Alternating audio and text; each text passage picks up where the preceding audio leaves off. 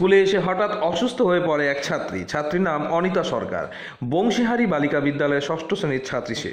এদিন স্কুলে আসার পর তার বন্ধুদের সাথে খেলাধুলো করতে দেখা যায় অনিতাকে। এরপর প্রথম ক্লাস শুরু হতেই ওই ছাত্রী ঝিমিয়ে পড়ে এবং অজ্ঞান হয়ে যায়। সে সময় ক্লাসে উপস্থিত ছিল অঙ্ক বিষয়ের শিক্ষিকা। সঙ্গে সঙ্গে ওই ছাত্রীকে রশিদপুর হাসপাতালে নিয়ে গেলে কর্তব্যরত চিকিৎসক জানায় প্রচণ্ড দুর্বলতা থেকেই এই ঘটনা ঘটেছে।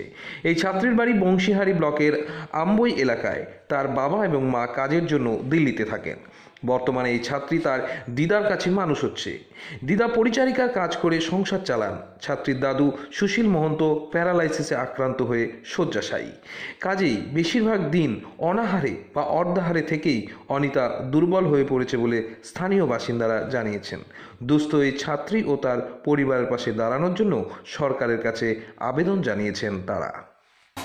স্কুলে ক্লাস করছিল, ক্লাস করতে করতে হঠাৎ করে শরীরটা খারাপ লাগে, তারপরে সেন্সলেস হয়ে যায়।